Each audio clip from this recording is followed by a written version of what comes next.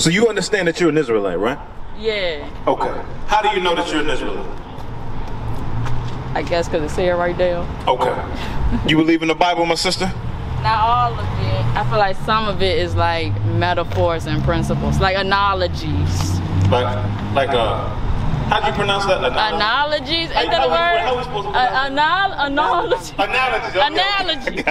I got you. You didn't threw me all. Where you from, Richmond, sis? No, people say I sound like I'm from North Carolina. Where you from? Richmond. You from Richmond? Yeah. Okay. So the Bible does use metaphors, analogies, similitudes, but you still got to believe in them. All right? There's still lessons that we're supposed to learn from those metaphors, from those analogies. You done got me tripped up. That's right. You done got me tripped up. All right? What part of the Bible don't you believe in? Adam and Eve. Because you don't have an understanding of Adam and Eve. I feel like that story is another analogy. Okay. So the way the story was depicted to you about a man, a woman biting an apple, this, that, and the third, it just don't make sense to you, right? I feel like the apple won the apple, but it was just like knowledge. Yeah, you hitting on something, sis.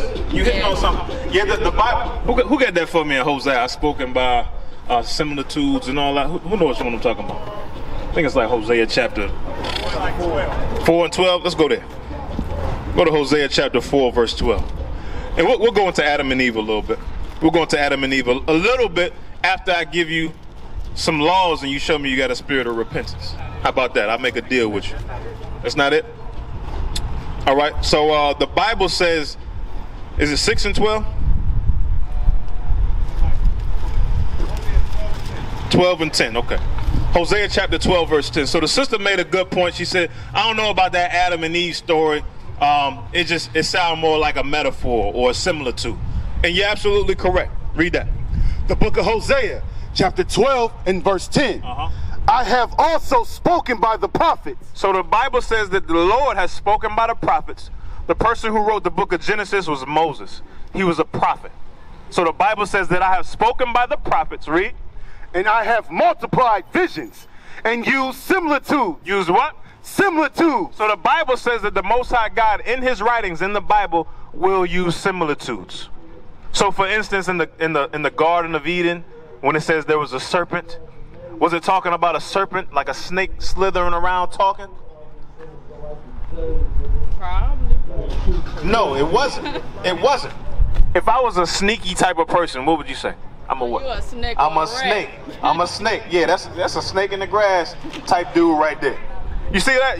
It's easy for us to understand that in common conversation, but when we read the Bible, we don't realize that the people writing the book are the same people that you have those common conversations with. That's right. That's right. Moses was a black man. That's right. So guess what? The language that he wrote in was the same language that you and I would speak in. That's right. The Most High God in the heavens is another black man. Do you understand that? That's right. Oh, yeah. You do understand that, or you saying, oh yeah?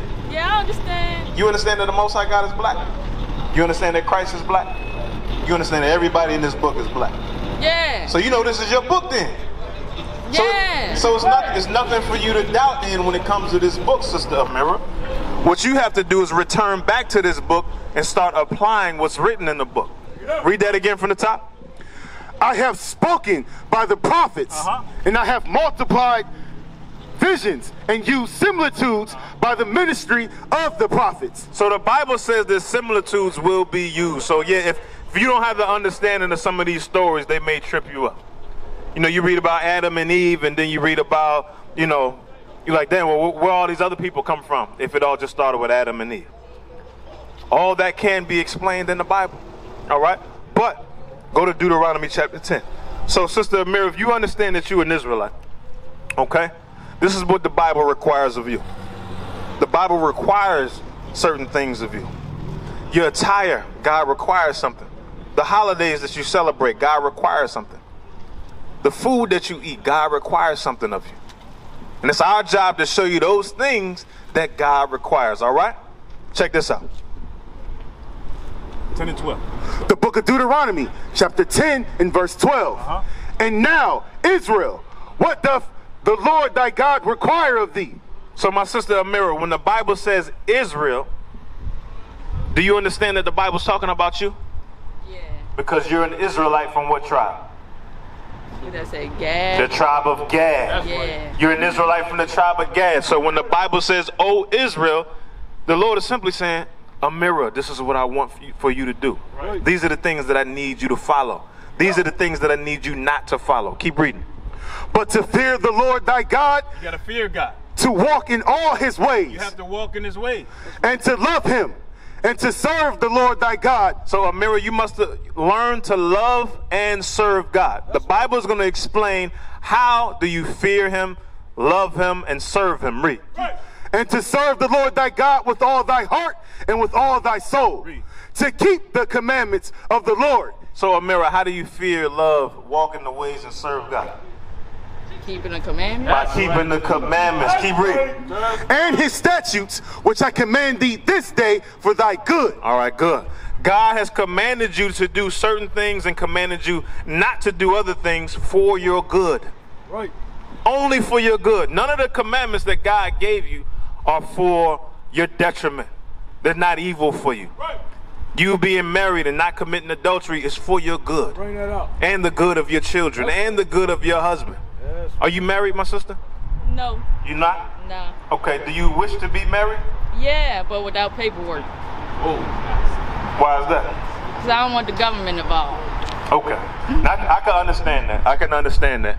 Because we are subject to our enemies in one of all things. We don't want to have to come to a union with one of our own brothers or sisters and have to go to our oppressor to solidify that union. We understand that. But sister, at one point in time, we didn't have to go to our oppressors for that. That's right. We had our own institutions set up to provide marriage papers for our husbands and wives. Right. Nah, that's not one of our customs, my sister. That's not one of our customs. But because we sinned, because we stopped keeping God's commandments, now we must go to our enemies in want of all things. Right. So God is going to require that when you get married, you have to go to your oppressor to get a piece of paper to solidify your marriage. Because it's one of our customs that we have marriage paperwork, official marriage paperwork. And the only official marriage paperwork that you're going to get here is if you go to the government. All right, so I know it's tough luck. You know, I'm sorry to hear that, but until you repent and we're back in our kingdom, that's what we have to do. Right. Give me Deuteronomy 22:5.